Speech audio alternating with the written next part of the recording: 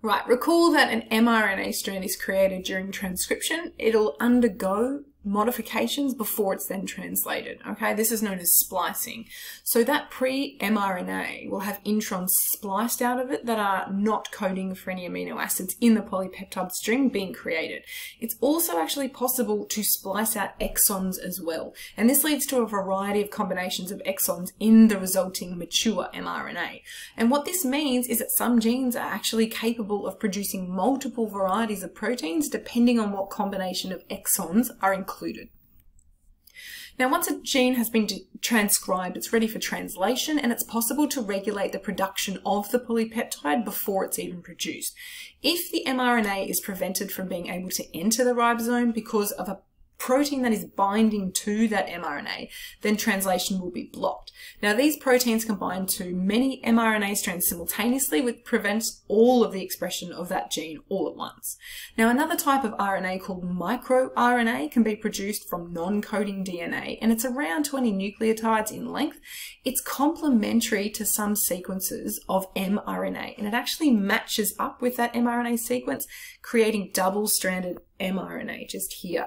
And what this does is it stops translation from actually starting at all. It's a cue, perhaps sometimes, for the cell to destroy that molecule. Maybe that protein is not needed anymore. Now, environmental changes can influence gene expression without changing the actual DNA sequence, and these are known as epigenetic changes. Now, these types of changes can be chemical, like the methylation and the acetylation on histones or DNA. They can be due to non-coding RNA sequences or post-translational modification. So all those things we've run through already, that can be what is occurring in an epigenetic change. Now, these types of things are caused by things like chemical exposure, so smoking and organic pollutants, can be caused by stress levels, your diet, and interestingly, they can be passed down onto future generations, so into new offspring. And this leads to some really interesting research across many generations of the same family. Now, since epigenetic changes do not affect the DNA sequence, right, the sequence of nucleotides, these changes are studied using identical twins. So they're going to have an identical genetic code. Identical twins should theoretically have identical physical characteristics if they have the same genes and the same DNA, and all of that DNA is dictating their physical characteristics. But since post-translational changes will always impact them, twins are used to track epigenetic changes. So although the environment that twins may be brought up in is pretty similar, as they age, the number of changes to physical characteristics will also change. So we can see here with this, the difference between 3-year-old twins versus the difference between 50-year-old twins. And these kinds of things can explain why one twin may be more predisposed to disease or respond differently when infected, things like that. And the longer that twins live apart, the more epigenetic changes tend to accumulate. These are twin brothers who work for NASA, and one of them went and lived in the International Space Station for a year, one stayed home, and then at the end of that, they are doing some quite substantial twin studies on them. It's really fascinating reading. Now, genes that regulate long-term growth and development are also needed to be regulated. So these are those kind of big picture things. And changes that impact the morphology of an organism's body would need to be timed really specifically during embryonic development. At this stage, it'd be really obvious differences in goals to say, the changes in puberty, right? And early scientists studied fruit fly morphology, and later when an understanding of DNA sequences came more readily available, it was observed that even single nucleotide changes in a DNA sequence can lead to changes in the morphology of an organism.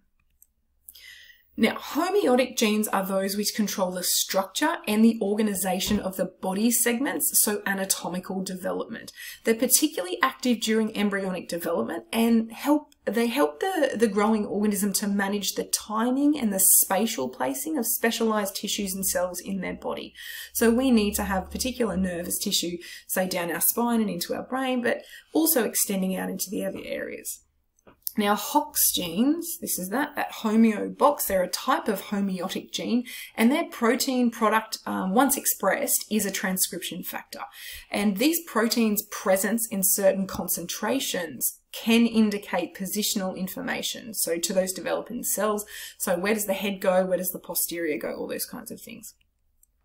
Now, these genes are actually highly conserved during evolution. So across many different species, we see the same kinds of expression. If there's mutations in these gene sequences, it's also possible for incorrect development to occur, either at a different time or a different place. For example, Drosophila, which are those fruit flies, there's around 13,000 genes within its genome. Only 8 of them are responsible for determining the body structure. Only 8.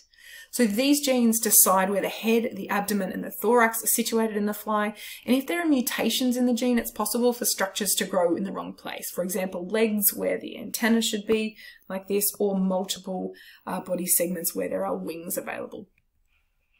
Now, cell differentiation also requires guidance from the overarching blueprint for the organism early on. Now, the biological sex of an organism will be determined in embryonic development as well, mainly through one single gene.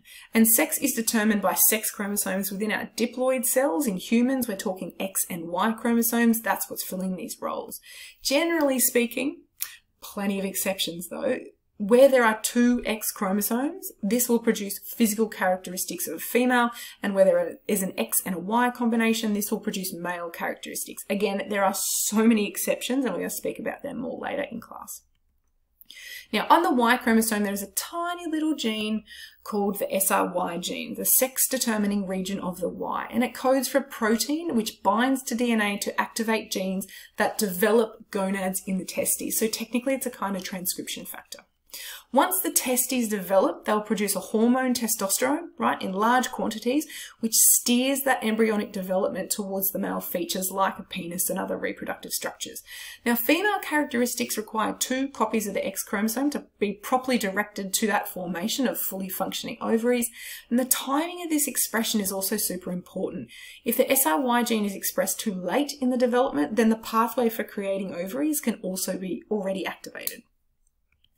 Right, there's quite a lot there, really important to revise over what you do need to know and what's covered in these 2 lessons.